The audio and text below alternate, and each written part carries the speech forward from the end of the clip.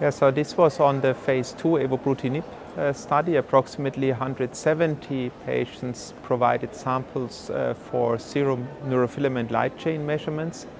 This was a study versus placebo or low-dose Evobrutinib and high-dose Evobrutinib. We had seen earlier that high-dose Evobrutinib showed a significant reduction of serum neurofilament light levels, I think as early as 6 weeks after starting the treatment. This work here was now looking at the prognostic value of baseline serum NfL levels on new T2 lesions, gadolinium lesions and relapses.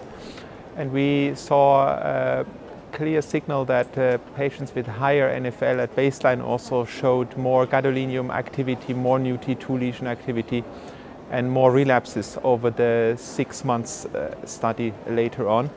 And we also saw that high-dose Evobrutinib significantly reduced these endpoints independent of having high or low NfL levels at baseline.